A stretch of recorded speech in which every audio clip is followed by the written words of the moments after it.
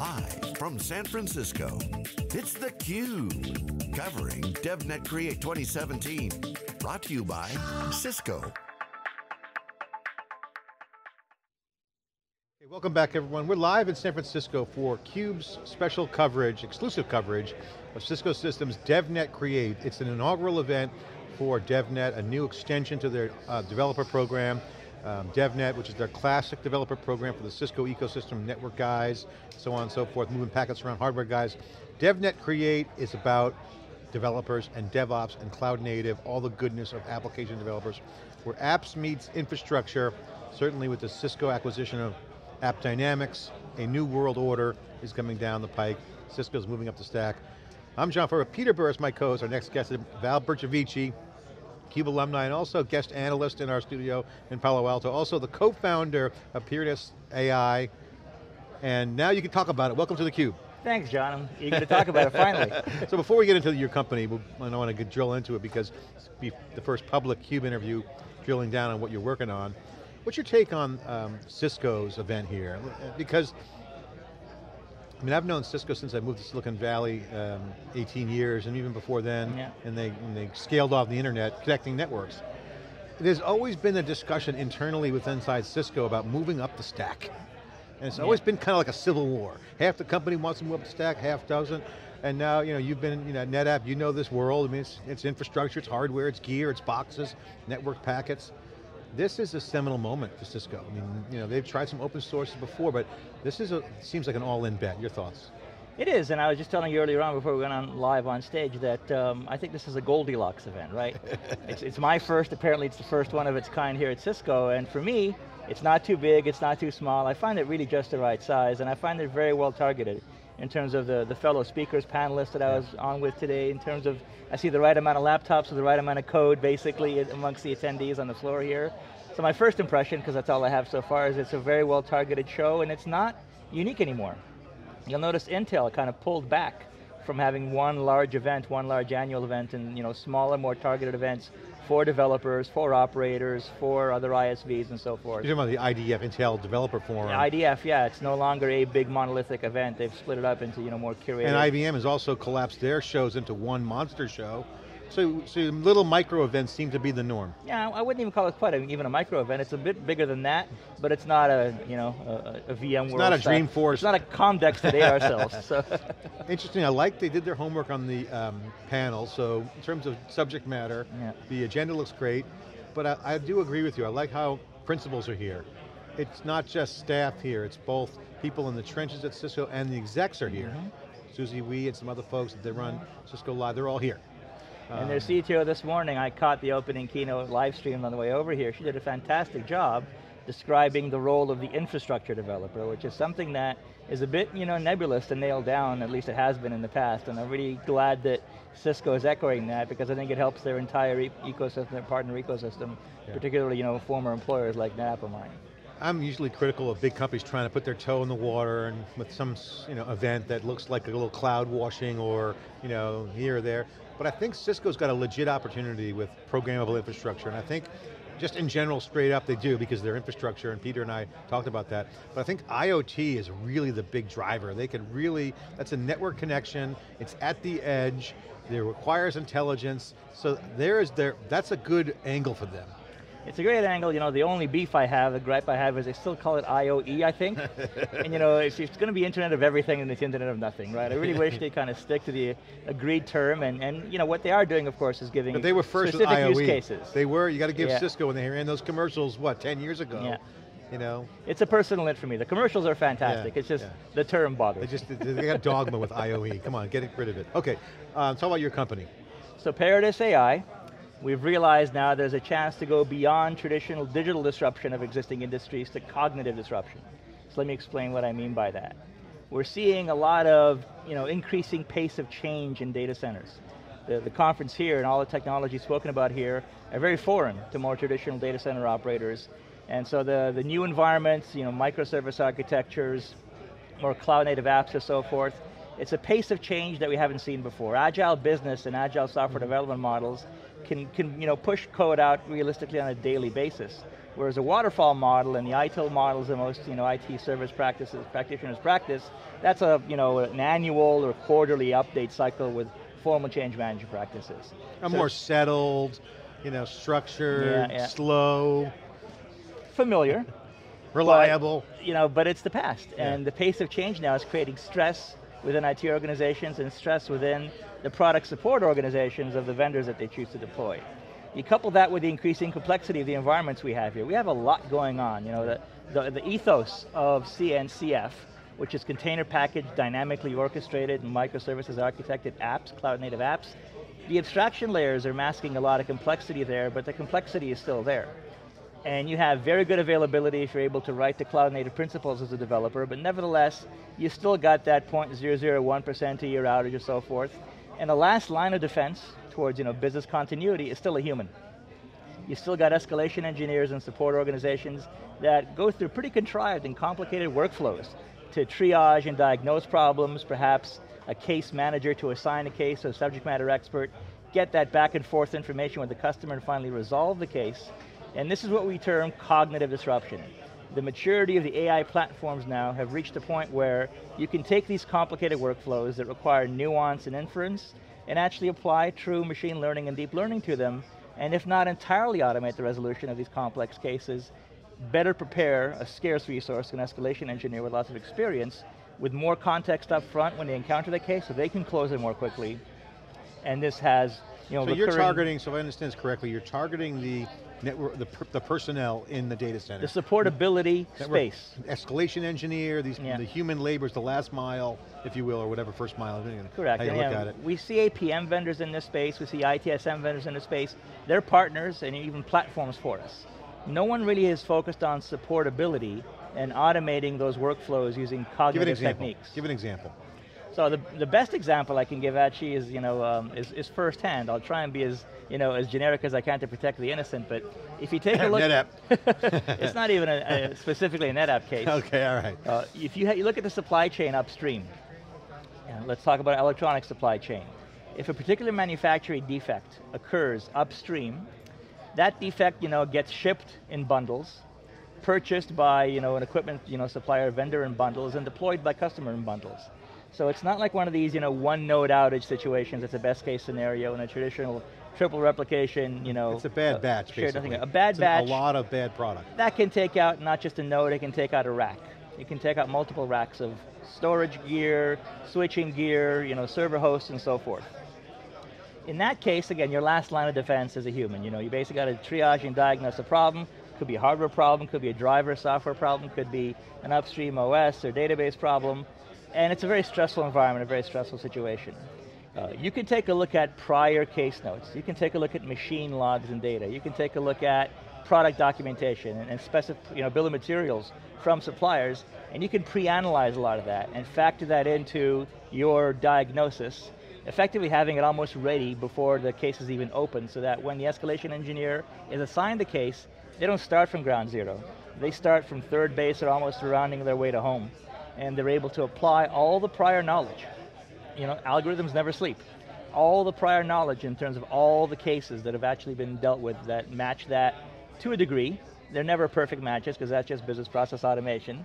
There's a degree of inference required, and using AI techniques, you're able to guess that, I've seen this before, it's very obscure, but it's actually going to be this resolution. So, AI is technology that you're using and machine learning and data. What problem are you solving specifically? Saving them time, getting their faster resolutions? So we're improving the efficiency of support operations. There's always margin pressures within customer support operations. We're fundamentally solving complex systems problems. We've reached a point now where business process automation can solve trivial support cases. Wait, hold on. Expert systems is supposed to do this. And they did in the past, and now we're evolving beyond expert systems. Not really. Remember those expert systems days? Yeah, I remember Lisp and all those early days, so yeah. So this kind of sounds like a modern version of like an expert system to aid the support engineers to either have a predetermined understanding of options and time to solution, So we're able to do so much more than that, right? We're able to create what we call ontologies. We're able to categorize all the cases that you've seen in the past, find out whether this new one fits an existing category. If so, if it matches other criteria. If not, define a new category. We're able to orchestrate. Resolution is not just a one-shot deal. Resolution is diagnose the problem, find out if you have subject matter experts available to resolve the issue, assign it to them, track their progress, close the case, follow up on customer satisfaction. All those things are pretty elaborate workflows that can be highly automated today with cognitive approaches. Congratulations on launching. Thanks for spending the time to lay that out. What's next? You got some seed funding? We got some seed funding. You're in an incubator at the Hive in Palo Alto, which we know quite well. Robbie's a great TM, Robbie's a great friend. You guys done great. How many people do you have? What are you guys looking to do? What are some of the projects? We are hiring. We're definitely looking to get more data scientists on staff, more full stack engineers, particularly with log experience. We're still looking for a CTO and leadership team, so there's a lot of hiring coming in place. How many are in there now? We have about less than 10 people working right now. So we're growing every week. Classic early stage opportunity. Yeah, early stage opportunity. We're addressing a hot space, and what I love is, I personally shifted from being a provider of cloud native solutions in this market to being a consumer. So I'm seeing exactly how a perfect storm is coming together of machine and deep learning algorithms running on, orchestrated by Kubernetes. Both sides of the table. You should talk to Mark's sister. Yeah. He's been on both sides. So what's it like to be on the other side now? It's everything I actually thought it would be, because at the end of the day, I always say, developers are the ultimate pragmatists. So it's not so much about brand loyalty at any particular vendor, is what solution, whether it's an open source library, whether it's a commercial library, whether it's a proprietary cloud service or something in between, what solution can solve my task, this next task? And composite applications are a very real thing right now. So we had a question I posted into the crowd chat from the social nets. I'm going to ask you the same question, so Bert's watching, maybe you can go find that thread, but I'll add to it later. Here's the question. What challenges still remain as part of implementing DevOps in your opinion now as you see the landscape? Yeah. And how are people addressing them? In your expert opinion, what's the answer to that question? What's your opinion? So it's a two-faceted answer at least. The first one, it's not a cliche, it's still a cultural challenge. If you actually want to map it, it's not even a cultural challenge specifically, it's Conway's Law. Any product output, software output is a function of the organizational structure that created it. So I find that whether you want to call it culture, whether you want to call it org structure, the org structure is rarely in place to incentivize entire teams to collaborate together throughout a full CI/CD pipeline process. You've still got incentive structures and org structures in place for people to develop code, unit test it, perhaps even integration test it, but I see more often than I'd like to, isolated or fenced off operations teams that take that and try and make it something real. They might call themselves SREs now, site recovery engineers, but they're not integrated enough into the development process. So you're saying that the organization structures are also foreclosing their ability to be agile, even though they're trying hard, that the incentives are too grounded in their... So I still see a lot of skunkworks projects as DevOps projects, and it shouldn't be that way anymore, right? There should be, where there's a legitimate business reason for more agile businesses, there should be a much more formal DevOps structure as opposed to skunkworks DevOps structure, so that's one challenge, and it's not new, but it's also not resolved. And the other one really is this blind spot for the autonomous data center vision, this blind spot for operations being 100% automated and really just never having to deal with a problem. The blind spot is everything breaks. New technology just happens to break in new ways, but it does fundamentally break. And if your last line of defense is a human or a group of humans, you can expect a very, very different sort of responsiveness and agility as opposed to having something automated. Peter and I have been talking about all morning the Ford firing of Mark Fields, which was announced yesterday. He quote retired by the Twitter handle of Ford, which is just code words for he got pushed aside. One, we're big fans of Mark Fields. We cover Ford, they're in Palo Alto, they're doing some innovative centers over there, and also a Cloud Foundry customer. So I also actually took notice of that. But we were commenting on not so much the tech, but the guy got fired in less than three years into his journey as chief executive. Yeah. Now the stock's down 39%, so the hammer's coming down from either the family, Ford family, or Wall Street. Peter thinks Wall Street. But this brings up the question, how are you going to be a transformational leader if you don't have the runway? Back to your org structure. I was going to say, I'm going to be a broken record. I was thinking that yesterday as I was watching CNBC, and just thinking in my mind, processing what they were announcing, and I was realizing in my head, I bet why, because I don't know, but I bet this is why, I speculate why he got fired, because he wasn't able to put the org structure and incentives in place to run faster. And that's what the board asked his successor, is run faster. And if his successor doesn't put the org structure and the incentives in place to be an agile business, it's the definition of insanity. It's banging your head against the wall. If you had to add one more thing to that comment, which by the way I agree with you, if you could configure an asset in a company besides the organizational structure, say you did that, what would your next asset be? More cloud, more data centric? What would be? Might be cliche, but it's totally true. I would have a cloud first approach to everything. So we don't remember this guy called Obama anymore, but really he did a pretty revolutionary thing when he brought in a CIO 8-9 years ago, and he made every federal government department defend a capital purchase. And they basically had to go through like a multi 100-page document to defend a capital IT acquisition, but to actually go cloud first or cloud native didn't require almost any pre-approval at all to get funding. So he made it easier, incentives to go creating cloud. Incentives, and I'm a big believer that cloud is not a panacea. That helped Amazon, not IBM, as the CIA case found. I'm a big believer in life cycle, so it's not like cloud is the rubber stamp solution for every problem, but the beginning innovation phase of every new product line or revenue stream really should be in the cloud right now. The amazing services, forget about IaaS and all that. Look at the machine language APIs, the IoT APIs, the entire CI/CD pipelines that are automated and simplistic. The innovation phase for everyone should be in the cloud. Then you got to take a step back, look at that bill, get over your sticker shock, and figure out whether you can afford to stay in the cloud using maybe some of those higher level proprietary high margin services, or whether you want to refactor. And that's where professional services kick in, and I think that might be the next great disruption for AI, is refactoring apps. I think one of the things, final question I want to get your thoughts on, pretend that we're at Cisco and we go back to the ranch and someone says, hey, what's that DevNet Create? What's our advice to our peers if we had an opinion that people valued inside Cisco? Double down on DevNet Create, continue, merge it with DevNet, what would your advice be? So I'm a longtime James Governor fan, developers of the new kingmakers.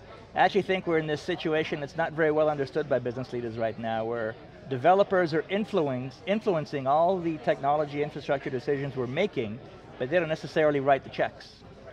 But if you want to run an agile business, a digital business today, you can't do it without happy developers and a good developer experience. So you have to cater to their needs and their biases and so forth. And that shows like this, I think, bring Cisco's large ecosystem to bear, where we can figure out how Cisco can maximize the developer experience, how partners, I'm soon to be a Cisco partner myself at Peritus.ai, can maximize the developer experience and just drive more modern business. Bring the developer community in with the networking, get those margins connected. Val Bercovici, co-founder of Peritus.ai. This is theCUBE with exclusive coverage of the inaugural event of Cisco's DevNet Create. I'm John Furrier with Peter Burris, returning after this short break.